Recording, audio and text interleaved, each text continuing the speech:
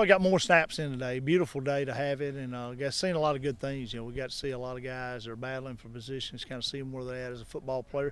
We got to see a lot of tape on those guys, and it was a productive day in that fact. And we got one fundamental practice left, and then J-Day, and we're done.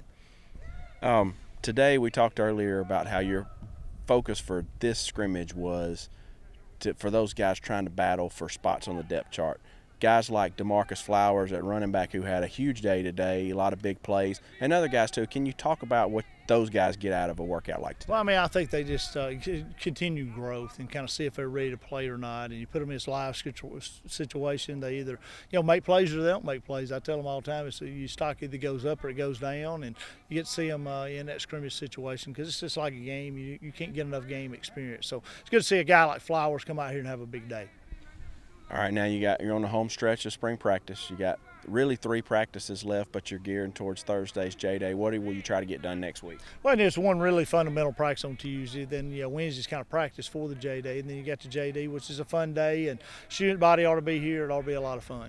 All right. Kind of talk about that Thursday night deal. That's different, something we haven't done before. I think it should be really good. We pushed spring back a week, and so we're spring ball finished and starting in February or starting in March, and kind of the last week fell on Easter weekend. So we said, hey, let's do this thing on Thursday, and I think we'll have more of our students here, and I think they're fired up. They got a cook-off deal before it, and I think we'll have a lot of support there, and it'll be a fun night for them.